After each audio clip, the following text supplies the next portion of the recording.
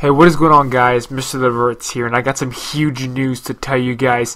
A lot of people were saying that the next Call of Duty, it's gonna be a only zombies mode, or it's gonna be some different kind of Call of Duty that we never seen before, and it wasn't gonna be made by Treyarch. It was gonna be a whole different game with a whole different title. But all that speculation and all that conspiracies and stuff like that is all gone.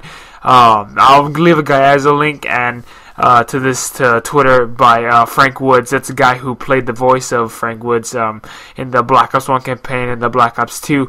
And he tweeted out Black Ops 3 tomorrow and a whole bunch of other stuff. I'll link it on down in the description so you go check that out.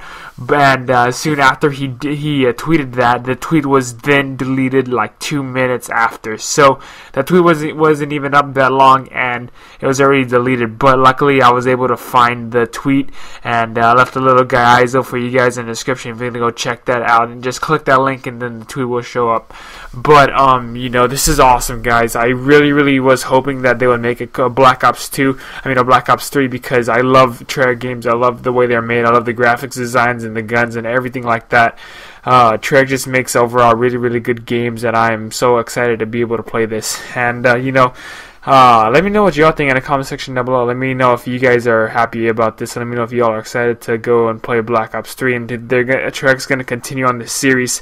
What a lot of people thought what they're going to do is that they're going to wait about 2 years to be able to make their game, so that way they can not rush the game, that way they can make it a little bit better, that way they can make it community friendly, if you will, so that way not that many people will complain about the game. So yeah, guys, I'm really happy for that. I'm excited to be able to play that, and I can't wait for November to come around to be able to get my hands on it, and hopefully I can get it early.